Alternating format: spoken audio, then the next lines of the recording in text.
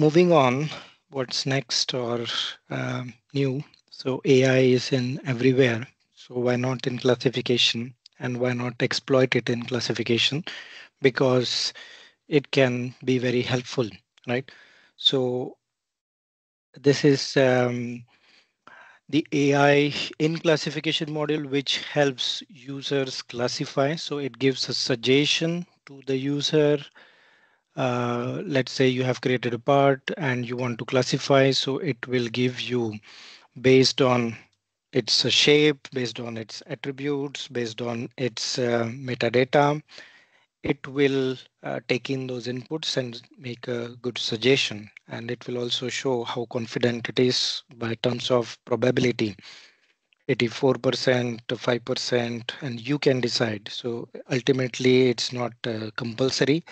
You get the option to accept, reject, or modify also manually. So there is always human in the loop, and we can see a quick demo of it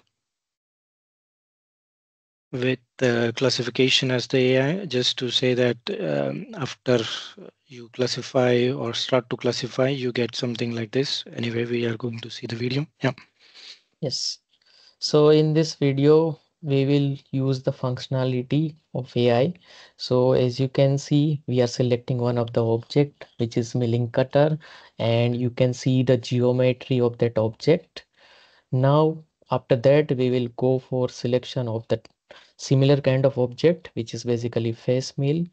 And this geometry is more or like matching to the milling cutter. So how AI can help in this? So we will see that functionality. So basically what we will do, we will go to the classification, and as you can see, this face mill component is not classified. So if you go to classification, then using the AI and shape search functionality, it will show the best possible matches. So as you can see on the screen, we got 84% match and 12%. So we are going for 84% match, which is more. And for that selected class or hierarchy, we'll get the different attributes. So as per our requirement, we will modify the particular property group values that we want to assign to our selected face mill component, and we will fill the required values. As you can see, we are filling the values, and you can see it also shows the suggested values which can be applied to that particular attributes from the list. Once all the values have been filled, then we can classify that component, and that component will go to that matching component hierarchy. So the object has been classified to that particular class. So as you can see, it is classified under face milling cutter, which was selected in the start. So it is classified under the same class. So this is how AI helps you. Also, AI has the functionality of auto classification.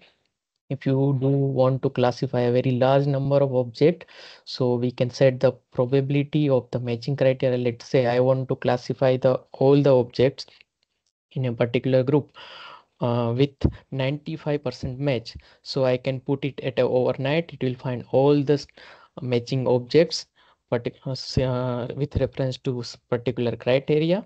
And once we will found all the objects using AI, then we have to take the decision whether we want to classify or not. So this is how AI helps in auto classification as well.